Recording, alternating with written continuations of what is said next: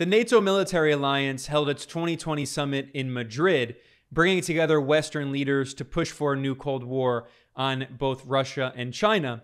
But there were a few Spanish lawmakers who rebelled against this NATO summit, who criticized the US-led military alliance. And in this video here, I have some video clips from an incredible speech that was given by a leftist Spanish lawmaker named Gerardo Pisarello. And in this speech that he gave on the floor of the parliament, he condemned the NATO military alliance for pushing for more war instead of peace, for enriching the military-industrial complex and U.S. weapons corporations like Lockheed Martin, while his people suffer from an inflation crisis and an energy crisis. He said that NATO does not exist to push for peace. Instead, he said that NATO is organizing the summit in Madrid to serve U.S. geopolitical interests and to push for a new Cold War on China. And he called for a new security model for Europe that is truly autonomous and independent from the United States. And he wanted a security model that pushes for peace and respect for the global South, citing left-wing leaders in Latin America. This was an incredible, powerful speech, and it shows that there are some leftist politicians inside Europe who are pushing against NATO and U.S. imperialism and the constant war drive to enrich the military-industrial complex. At the end of this video, I have translated the full speech that the Spanish lawmaker gave, but here I'm going to show a few clips of his speech, and then I'm going to provide analysis to understand the political context of this NATO summit and his speech. So without further ado, these are some clips from the leftist Spanish lawmaker Gerardo Pisarello. Es evidente que Europa necesita un nuevo modelo de seguridad. Pero si algo hemos aprendido de todo eso, tenemos que tener claras dos cosas al menos. La primera, que ese modelo de seguridad tiene que ser un modelo autónomo, un modelo europeo, no un modelo subordinado a Estados Unidos, que la cumbre de la OTAN no se ha organizado para fortalecer la causa de la paz. Esta cumbre se ha organizado básicamente para reforzar las prioridades geoestratégicas de los Estados Unidos, que no son Ucrania, que no son Europa, sino que son sobre todo debilitar a China. Por eso, señorías, Mr. Marshall no ha venido a esta cumbre con un pack de inversiones sociales y verdes bajo el brazo. No ha venido con un Green Deal, New Deal bajo el brazo. Ha venido a vendernos caro su gas de esquisto contaminante, sus granos transgénicos y, sobre todo, las armas de Lockheed Martin y de su industria bélica. Y han venido a decirnos que más que parar la guerra, lo que hay que hacer es alimentarla. Sumarnos al ardor belicista que vienen a exhibir hoy aquí, en medio de una grave emergencia social y energética, sería un acto propio de pirómanos. Supondría dedicar millones de euros a enriquecer el negocio armamentístico cuando ni la inflación ni el desempleo se van a resolver sembrando Europa con más ojivas nucleares o con más buques de guerra.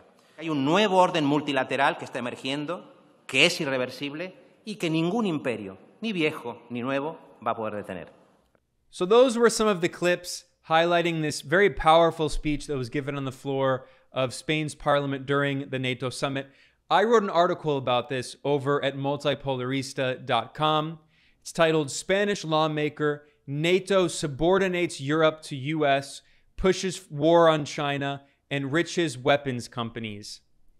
And you can see a photo here of the Madrid summit held by NATO from June 29th to June 30th. And on the right, you can see this Spanish lawmaker named Gerardo Pisarello, who spoke on the floor of the parliament.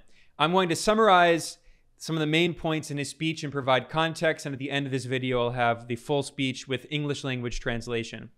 So Pisarello is a member of a leftist party in Catalonia, which is called Barcelona en Comú, which means Barcelona in common in Catalan, the language of Catalonia.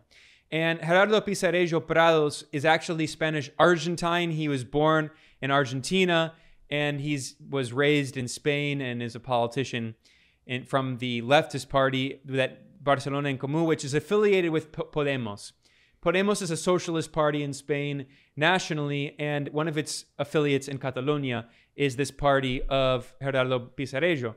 And in his speech, he noted that the summit, quote, was not organized to strengthen the cause of peace. Rather, the summit, quote, was organized basically to reinforce the geostrategic priorities of the United States, above all to weaken China. La cumbre de la OTAN no se ha organizado para fortalecer la causa de la paz. Esta cumbre se ha organizado básicamente para reforzar las prioridades geoestratégicas de los Estados Unidos, que no son Ucrania, que no son Europa, sino que son sobre todo debilitar a China.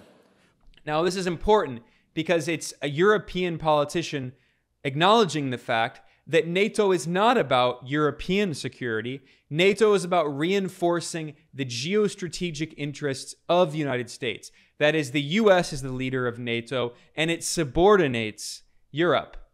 And he says that it's evident that Europe needs a new model of security, but that model has to be autonomous, a European model, not a model subordinated to the United States. Es evidente que Europa necesita un nuevo modelo de seguridad. Pero si algo hemos aprendido de todo eso, tenemos que tener claras dos cosas al menos. La primera, que ese modelo de seguridad tiene que ser un modelo autónomo, un modelo europeo, no un modelo subordinado a Estados Unidos. So once again here we see that he's acknowledging that NATO is about subordinating Europe to the United States, and that Europe does need a security model that is independent and autonomous from the United States. And we see this in this language he used, very powerful language. When Joe Biden, the US president, arrived to Spain, Pisarello noted that the Spanish president Pedro Sanchez and the Spanish king Felipe VI, because Spain is still a monarchy, even though they talk about democracy and all this, it's still a monarchy, constitutional monarchy. And when Joe Biden arrived in Spain at the airport, when he got out of the US presidential plane, he was met by the Spanish President Sanchez and King.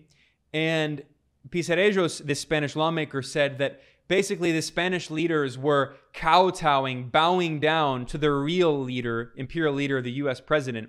And he said that they were, quote, surrendering ourselves in vassalage to NATO. Porque lo que América Latina espera de nosotros no es, como propuso Felipe VI después de recibir a Biden a pie de avión, que les invitemos a rendir vasallaje a la OTAN. So he's saying that the US uses NATO to turn Europe into its vassals, and this kind of neo-feudal relationship, subordinating Europe as serfs, as vassals to the US colonial overlord, the US, master, the feudal lord of the serfs in Europe. And he also gave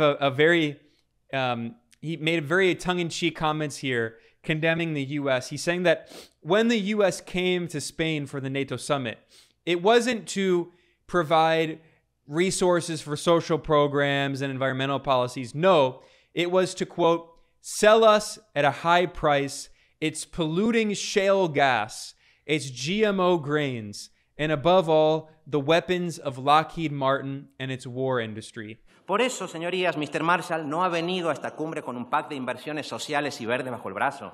No ha venido con un Green Deal, New Deal bajo el brazo.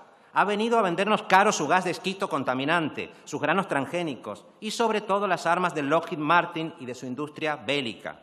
Y han venido a decirnos que más que parar la guerra lo que hay que hacer es alimentarla.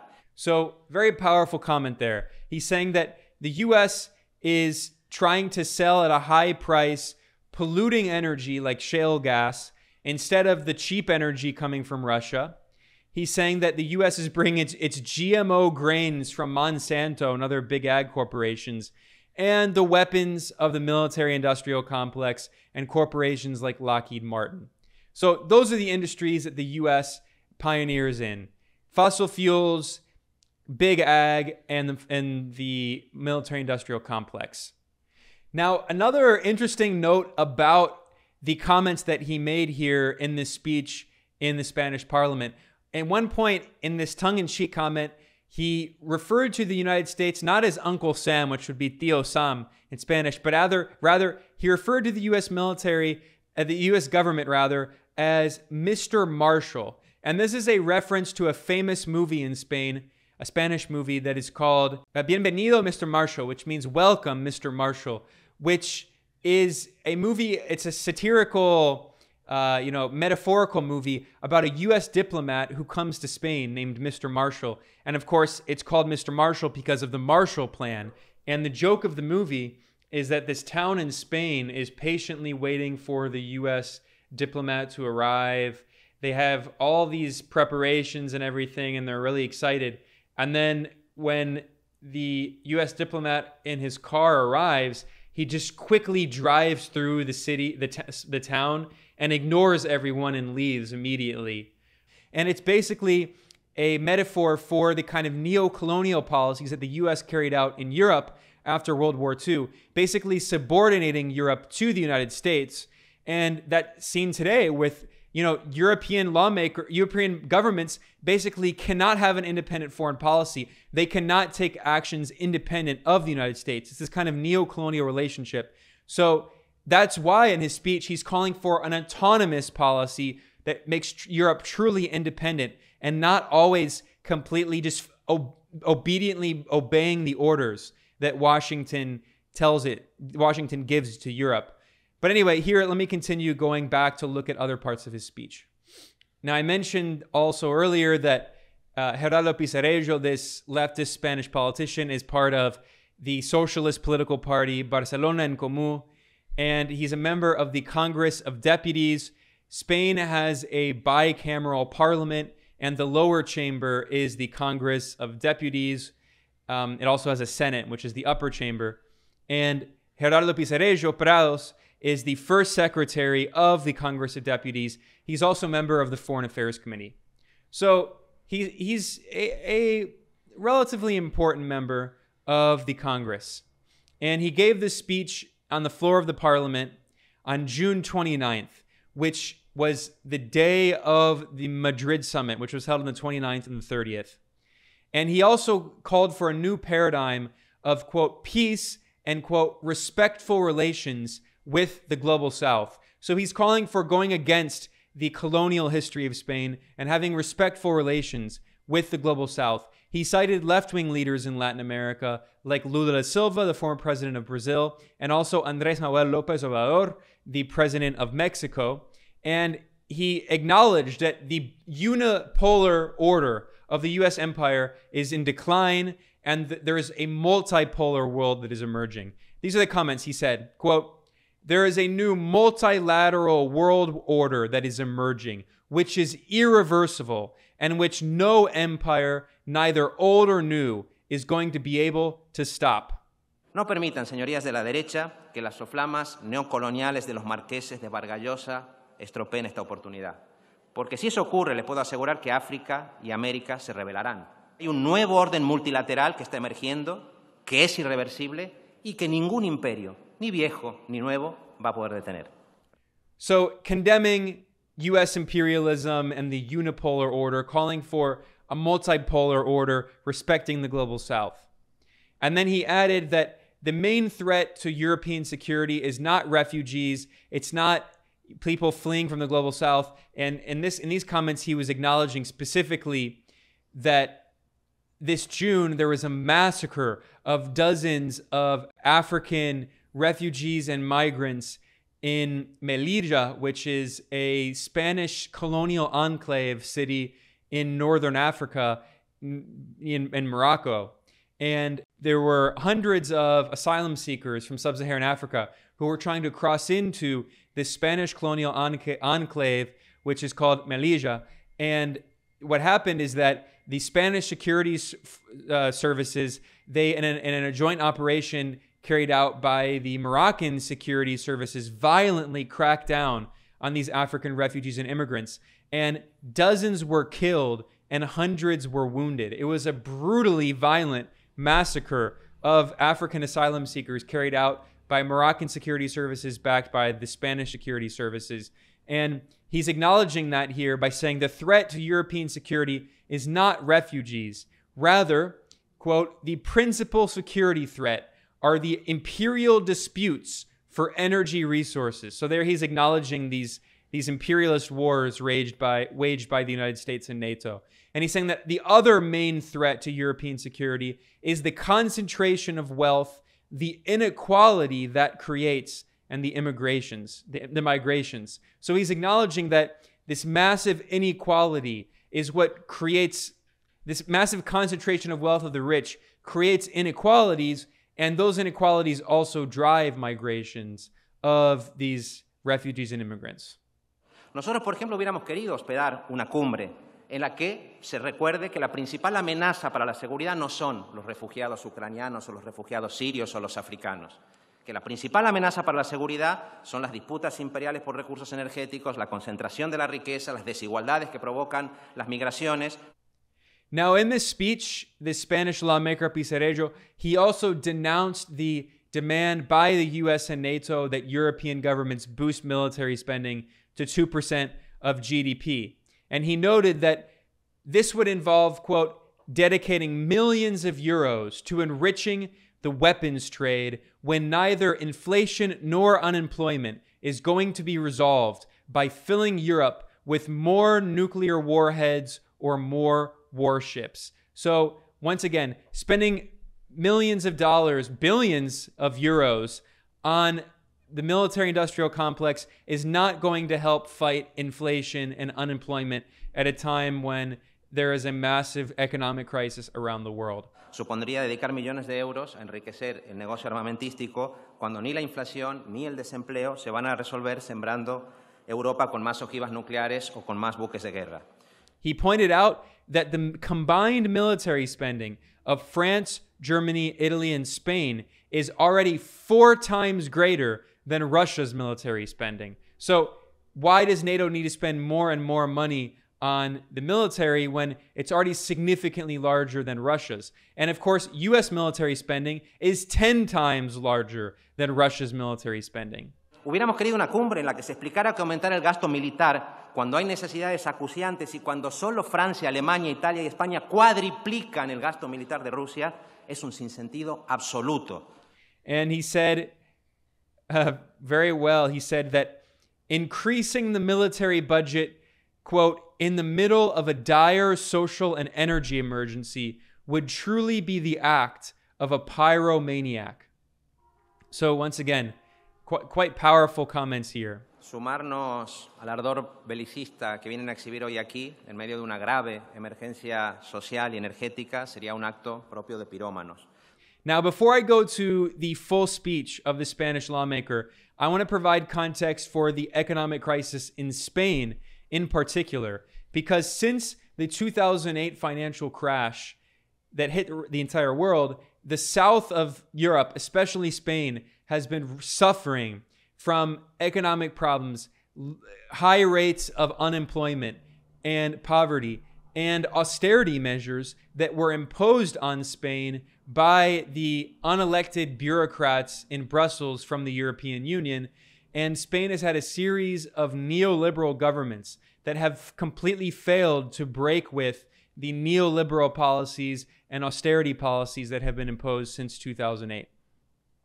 So I noted that the US, which controls NATO, has been pressuring all member states to devote 2% of their GDP to military spending. Although in a country like Spain, that is very difficult considering the economic difficulties it's going through. So Spain announced during the Madrid summit that it's going to increase military spending to 2% of GDP by 2030. Spain already, for context, spends 1.03% of its GDP on military expenditure, and that amounts to 12.21 billion euros, which is about, it's nearly 13 billion US dollars. So that means that in the next 7 years, by 2030 at the latest, Madrid is pledging to double its military spending to roughly 24 billion euros, around 25 billion US dollars.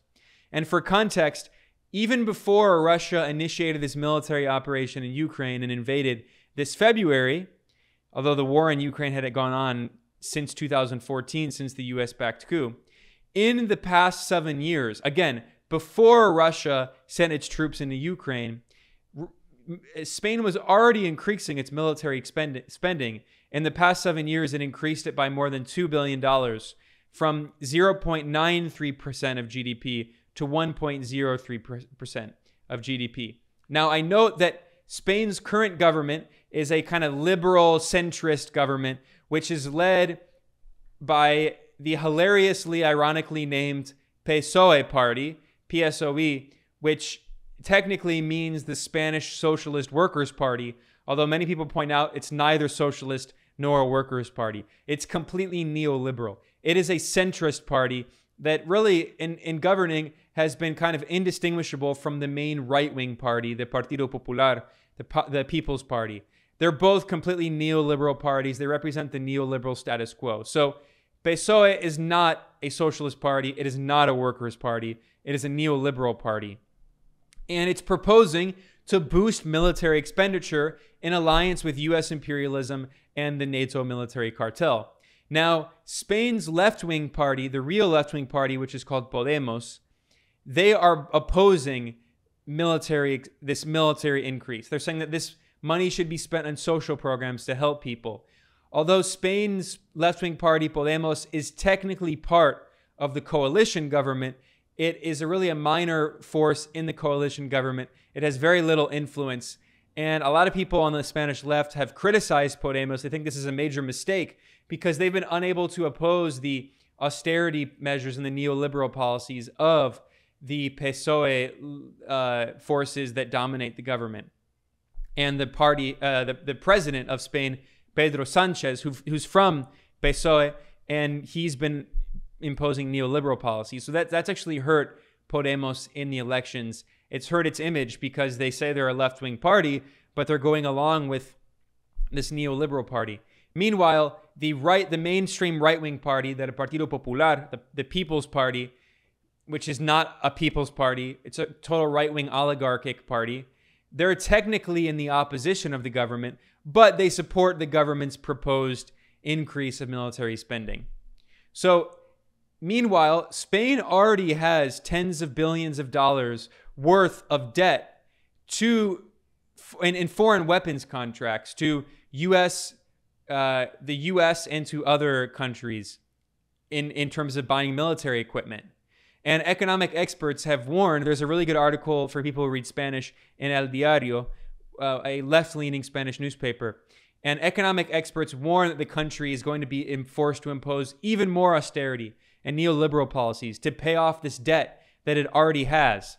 And I mentioned that since the 2008 crash, there has been a large economic crisis in Spain with neoliberal austerity policies imposed on Spain by the bureaucrats in Brussels from the European Union.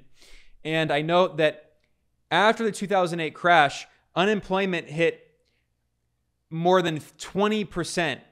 And as of 2021, officially unemployment is at 13% nationally, although the actual figure is probably higher. And in the southern provinces of Spain, you can see on this graph here, in the southern provinces, there are parts of Spain that reach 22 and 21% unemployment. So unemployment is a major problem. For people under 25, around 1/3 of people under 25 can't find a job. And furthermore, according to Spain's official statistics from the government, 27.8, that is nearly 28% of people in Spain are at risk of poverty, and that figure is getting worse by the year. Meanwhile, NATO and the U.S. military, the U.S.-led military cartel and the U.S. government are trying to pressure Spain to double its military spending. Meanwhile, the neoliberal bureaucrats in Brussels are trying to force Madrid to continue to impose more neoliberal policies and more austerity, which is making life hard for people in Spain. So in that context, I'm now going to play the full speech that I translated of this leftist Spanish lawmaker, Gerardo Pisarello, where he criticizes NATO and the Western war drive. Señorías de la derecha, como comprenderán, sumarnos al ardor belicista que vienen a exhibir hoy aquí, en medio de una grave emergencia social y energética, sería un acto propio de pirómanos. Porque vamos a decirlos claro, lo que ustedes vienen a proponer aquí no garantiza ninguna tranquilidad ni ninguna seguridad a las familias trabajadoras y a la ciudadanía en general. Entre otras razones, porque de entrada supondría dedicar millones de euros a enriquecer el negocio armamentístico cuando ni la inflación ni el desempleo se van a resolver sembrando Europa con más ojivas nucleares o con más buques de guerra. Después de la catastrófica retirada de la OTAN de Afganistán y después de la invasión de Ucrania por parte de Rusia, es evidente que Europa necesita un nuevo modelo de seguridad. Pero si algo hemos aprendido de todo eso, tenemos que tener claras dos cosas al menos. La primera, que ese modelo de seguridad tiene que ser un modelo autónomo. un modelo europeo, no un modelo subordinado a Estados Unidos ni a ninguna otra potencia. Y, en segundo lugar, que ese modelo de seguridad autónomo debería servir no a la escalada sin fin, sino a un valor fundacional de Europa y de Naciones Unidas, la paz como condición para una prosperidad compartida. Yo entiendo que el Partido Popular, que ya nos metió en la guerra de Irak con Blair y con George Bush, no vea claro este objetivo, pero al menos podrían escuchar a gente conservadora, de su propia cuerda, que recuerda que cada día de guerra son miles de víctimas civiles, con éxodos masivos, con devastación económica, con madres que lloran a sus hijos soldados muertos. Nosotros, por ejemplo, hubiéramos querido hospedar una cumbre en la que se recuerde que la principal amenaza para la seguridad no son los refugiados ucranianos o los refugiados sirios o los africanos, que la principal amenaza para la seguridad son las disputas imperiales por recursos energéticos, la concentración de la riqueza, las desigualdades que provocan las migraciones. Hubiéramos querido una cumbre en la que se explicara que aumentar el gasto militar cuando hay necesidades acuciantes y cuando solo Francia, Alemania, Italia y España cuadriplican el gasto militar de Rusia es un sinsentido absoluto. Nosotros hubiéramos querido una cumbre en la que se dijera que el principal desafío de Europa no es disuadir generando miedo, sino persuadir, es decir, ser un impulsor creíble de la paz y de la resolución negociada de los conflictos en Ucrania, en Yemen, en Palestina o en el Sáhara. Pero eso no va a ocurrir porque la cumbre de la OTAN no se ha organizado para fortalecer la causa de la paz por la que abogaron gente como Altiero Spinelli, como Petra Kelly o como Olof Palme. Esta cumbre se ha organizado básicamente para reforzar las prioridades geoestratégicas de los Estados Unidos, que no son Ucrania, que no son Europa, sino que son sobre todo debilitar a China. Por eso, señorías, Mr. Marshall no ha venido a esta cumbre con un pack de inversiones sociales y verdes bajo el brazo. No ha venido con un Green Deal, New Deal bajo el brazo. Ha venido a vendernos caro su gas de esquisto contaminante, sus granos transgénicos y, sobre todo, las armas de Lockheed Martin y de su industria bélica. Y han venido a decirnos que, más que parar la guerra, lo que hay que hacer es alimentarla. Y seamos sinceros, ese puede ser el proyecto de un belicista irresponsable como Boris Johnson, puede ser el proyecto de la ultraderecha polaca, puede ser el proyecto de la ultraderecha letona, pero no puede ser el proyecto de una Europa que se respete a sí misma, una Europa que se quiera autónoma y que aspire a construir una alternativa civilizatoria basada en la profundización de la democracia, en la paz y en la justicia social y ambiental. Ese otro proyecto europeo, autónomo, no solo es el que más conviene a los países del sur de Europa, es el único con el que podemos ganarnos el respeto del resto de pueblos del mundo, comenzando por África y por América Latina.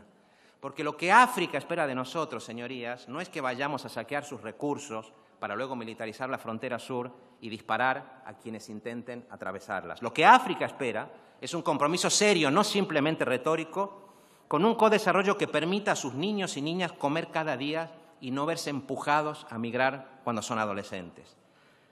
Porque lo que América Latina espera de nosotros no es, como propuso Felipe VI después de recibir a Biden a pie de avión, que les invitemos a rendir vasallaje a la OTAN. Lo que esperan, lo que nos ha dicho el expresidente Lula, lo que nos ha dicho el presidente López Obrador, es que busquemos la paz y la prosperidad compartida a partir de una relación respetuosa entre pueblos libres e iguales. Ese iberoamericanismo respetuoso, no arrogante, también es el que acaba de reclamar desde Colombia el presidente Petro. No permitan, señorías de la derecha, que las soflamas neocoloniales de los marqueses de Vargas Llosa estropeen esta oportunidad. Porque si eso ocurre, les puedo asegurar que África y América se rebelarán.